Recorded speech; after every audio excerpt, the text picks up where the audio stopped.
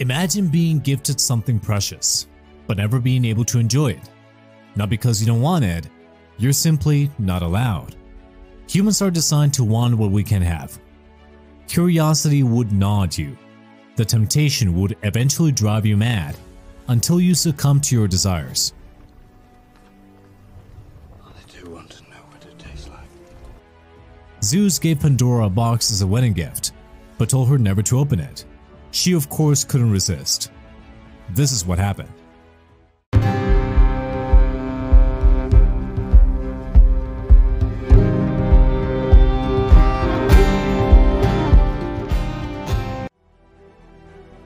Greek mythology is overflowed with tales of gods and goddesses interfering with mortals and their many affairs, often by introducing legendary objects of unimaginable power. This could be anything: a golden apple sparkling a decade-long war over a beauty contest, or even common things such as a box.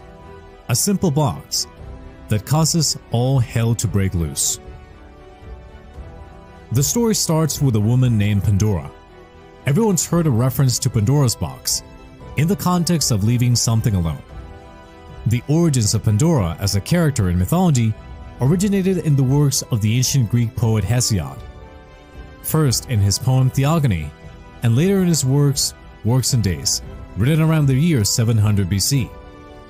Though Pandora is not named explicitly in Theogony, the poem talks about a female figure believed to be her. According to this work, she was created by order of Zeus as a punishment for humanity in response to the actions of Prometheus. Prometheus, the son of the Titan Lapidus, and one of the Oceanid nymphs. In the early days of humanity, tensions between mortals and immortals were high. One significant point of conflict being the possession of fire. Zeus had withdrawn fire from humans as punishment after Prometheus tricked him into accepting a sacrificial offering that seemed valuable, but that turned out to be just the bones of a bull. This trick allowed humans to keep the meat for themselves while offering only the inedible parts to the gods. Now, anyone who's familiar with Zeus's personality knows that is a big no-no. Zeus did not appreciate being tricked, so he hid fire from humanity as a punishment. However, Prometheus deliberately went against Zeus's judgment. He stole fire back from Zeus and returned it to mortals. Zeus got furious and unleashed his wrath on Prometheus. He sentenced the immortal god to a fate worse than death. Prometheus was bound in chains to a rock, where each day an eagle would come and eat his liver. Every night, his liver would regenerate, and the torturous cycle would begin all over again. Prometheus was eventually freed from this torment by the Greek hero Heracles, but he endured immense suffering while chained to that rock. So, what does Pandora have to do with all this?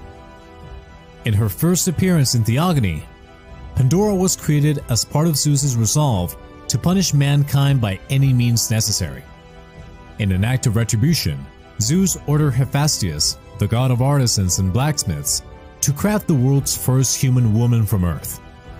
She would be beautiful, but bring great suffering to humanity through her descendants. Hesiod expressed in his poem that from her comes the lineage of women and the female kind.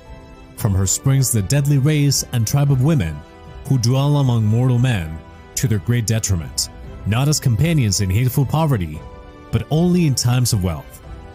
In his poem Works and Days, Hesiod revisited the myth of the first woman, expanding it into the version that is most common today. In this version, she received a series of gifts from the gods, each contributing to her final form. Hephaestus molded her from the earth, Athena taught her weaving and needlework, and Aphrodite shed grace upon her head and cruel longing and cares that weary the limbs. That doesn't sound like a nice gift. Hermes endowed her with a shameless mind and a deceitful nature, as well as the power of speech, specifically the ability to lie and use crafty words. Moving on, Athena gave her clothing. Peitha, the goddess of persuasion and the graces, adorned her with necklaces and jewels, while the Horae, the goddesses of the seasons, placed a crown of plants upon her head. Then Hermes gave her the gift of her name, Pandora, meaning all-gifted. Hesiod tells us in his poem, "All they who dwelt on Olympus gave each a gift, a plate to men who eat bread." In addition to creating Pandora, Zeus gave her a mysterious box, the contents of which were known only to him. It's worth noting that Pandora wasn't only a gift to humanity, she was also intended for Prometheus' brother, Epimetheus.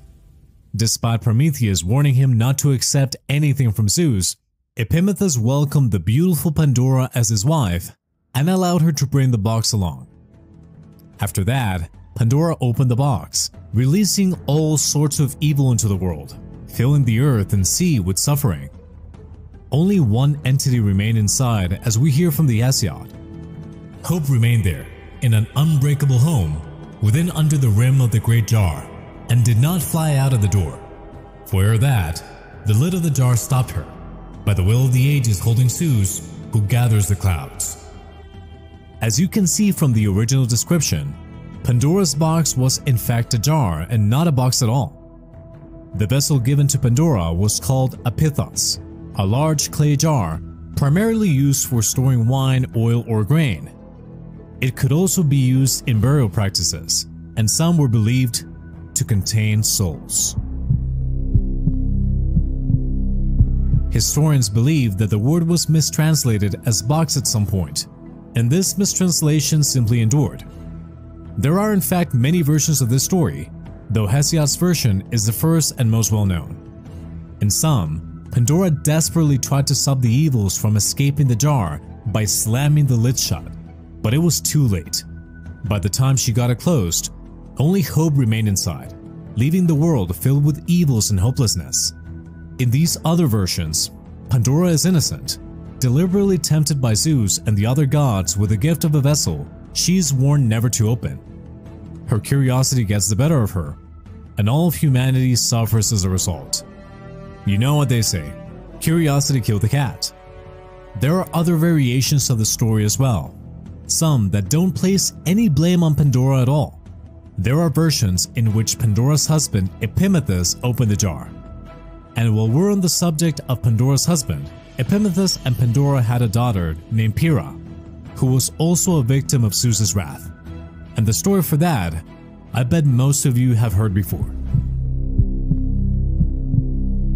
Pyrrha, married to Deucalion, the son of Prometheus, witnessed Zeus's decision to end the current age of man with a massive storm to flood the world. Fortunately, Prometheus foresaw the flood and instructed Deucalion to build an ark where he and Pyrrha could wade out the storm. Deucalion and Pyrrha survived the flood, with their ark eventually landing on Mount Parnassus after the waters receded. However, they were the only humans to make it through the deluge. Somehow, they would have to find a way to repopulate the entire planet. Now, I know what you must be thinking at this point. This story sounds an awful lot like the biblical story of Noah's Ark. It's deeply interesting to me that every ancient civilization, religion, or mythology has a flood myth. Could that be just a coincidence? Or do we have a shared past that has endured through various stories and myths, but that are in fact memories? That's a topic for another video, but let me know what you think about that. It should be noted that while Pandora's box was actually a jar, there is another Greek myth involving a box that brought misfortune to the one who opened it. This story is about Psyche, a beautiful mortal woman and the beloved of Eros, the god of desire. Now, before you bash me in the comments, I know Eros is actually one of the primordial beings, but some myths paint him as being the son of Aphrodite. Which version do you incline to? Primordial being or son of Aphrodite? Comment below. Aphrodite subjected Psyche to a series of difficult trials to punish her for her relationship with Eros, including gathering water from the river Styx. For her final task, Psyche was given a golden box to take into the underworld and presented to Persephone. She was supposed to fill the box with a bit of Persephone's beauty and bring it back to Aphrodite. After successfully venturing into the underworld, Psyche found Persephone and conveyed Aphrodite's request. Happy to help, Persephone filled the box. However, as Psyche returned to complete her task, she was overwhelmed with curiosity about the contents of the box. When she opened it to take a peek at the beauty inside, she found no beauty, but instead a dark cloud that enveloped her, plunging her into a deep coma-like sleep from which only a god could awaken her. Some scholars believe that the transition from Pandora's jar to a box resulted from the stories of Pandora and Psyche being mixed up, eventually incorporating aspects of both myths to form the story we best know today. In any case, whether a box or a jar, either by the hand of Pandora or her husband, the moral of the story is, some things are better left untouched, and withstanding instant gratification can be the difference between a good outcome or a complete catastrophe. Thank you so much for joining me for today's tale. If you watched until the end, I will go out on a limb and say you probably enjoyed what you saw. So please like, subscribe, comment, share the video with someone else. It's a very small button for you and a gigantic leap for my channel. Until the next tale, farewell, and may the gods smile upon you.